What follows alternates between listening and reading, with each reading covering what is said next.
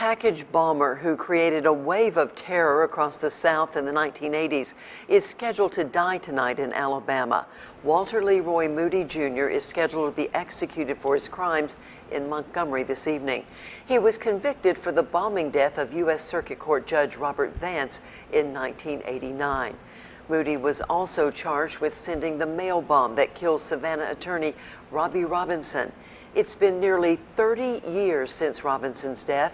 I had a chance to speak with his family about the horrific event that changed their lives forever. It will bring me a bit of closure, but I'll still have a saddened heart because my brother will never be replaced. We invite you to tune in tonight and see how this family feels just hours before their loved one's killer is put to death, and see how they are keeping Robbie Robinson's memory alive. That story coming up tonight at 5.